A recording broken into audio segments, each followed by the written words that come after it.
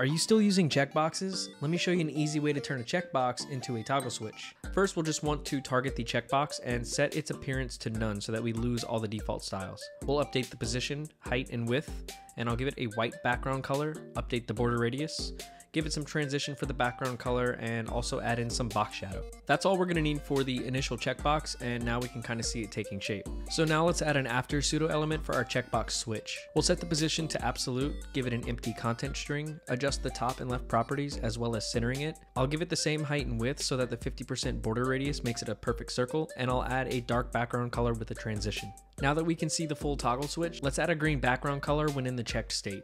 Let's also update the 30% left to 70% left for the after pseudo element when the checkbox is checked. And, well, looks like it works. But it's toggling a dark mode feature, and I guess I forgot to share that bit of code with you. But let me know if you want a part 2, and I'll go over exactly how that's done. Follow for more Treehouse tips. See ya!